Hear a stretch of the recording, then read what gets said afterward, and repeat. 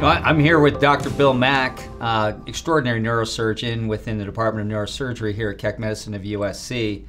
And Bill is dedicating his career to the prevention and treatment of stroke, the third largest cause of death and disability nationwide, worldwide for that matter. Your expertise in cerebrovascular and endovascular neurosurgery has been pretty remarkable. And I know one of the things, you use some image guiding tools, and anyhow, can you tell us a little bit about what you do, Bill? Yeah, so I focus, as you said, on diseases of the blood vessel of the brain, and the way we treat this has just evolved immensely in the last 10, 15 years. We used to do principally open cerebrovascular surgery, which is taking an open approach to a pathology in the brain, whether it's stroke or aneurysms or something like that.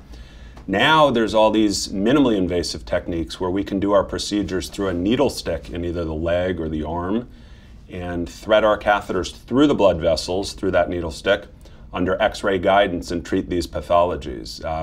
The most exciting recently has been the stroke treatment.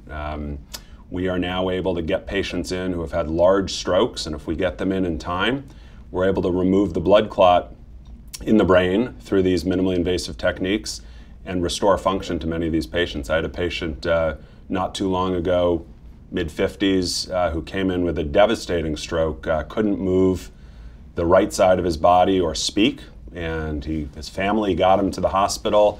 The outside hospital in the community recognized the stroke and sent him immediately to Keck Medicine of USC, and we were able, through the help of our huge team, get him on the cath lab table, and within 10 or 15 minutes we were able to pull that blood clot out, and this patient was able to thank us and lift his right arm on the table practically, and it's probably the most fulfilling part of what we do. It's unbelievable. What do you see as outcomes, or what's different than doing the big open versus using this in terms of what you've seen relative to recovery? And yeah, the patients love it because we are able to treat aneurysms or malformations in the brain, bring them in, use these procedures. They go home the next day, and the recovery is very, very quick, oftentimes back at work the next week. And this is from a life-threatening disease or pathology, and the patients are amazed. They come back to the office a week or two later, and you'd never know anything happened. They have a Band-Aid on their leg that was removed, a week earlier.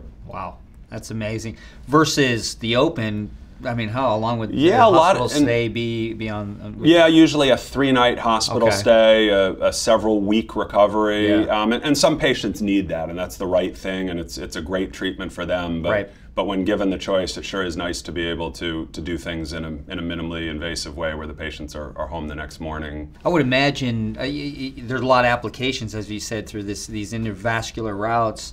Does it allow you to get to places that you couldn't get to before? Sure. As well? So we can, with the technologies that have been developed these days that we've helped develop, we can get to really any place in the brain. We could get to the deep reaches of the brain or even the surface of the brain through these catheters, and these are in 1 millimeter vessels, 1 millimeter blood vessels that are way out there. It's very impressive. When you talk about that research, you're talking about different elements of the University of Southern California coming together on a common problem. How enriching has that been to your career in terms of the innovations that you've been a part of? So that's just the fantastic part about working at University of Southern California in a big research center. We have collaborations with the engineering, mechanical engineering, electrical engineering, and to see all these groups of people come together to work on these problems that are so important to us between signal processing. We have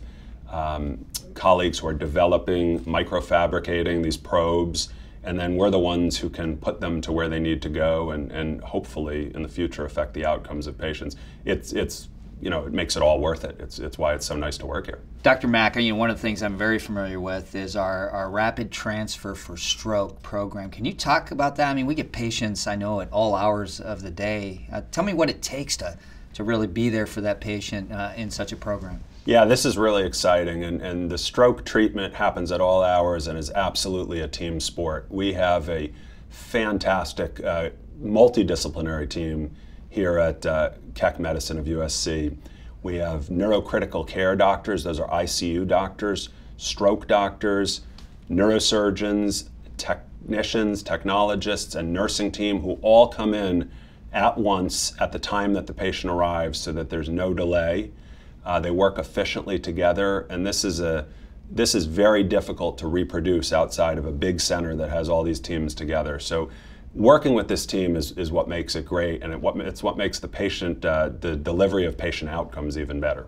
I'm humbled when I hear that, in terms of all that you're pursuing, on top of your clinical practice, your family life, your research, and then advancing your knowledge and degrees. It just speaks to the special human being that you are, Dr. Mack, and I just want to thank you very much for spending some time with me today and sharing the wonderful stuff that you do for patients here at Keck Medicine of USC. Well, thank you for having me. This has been wonderful.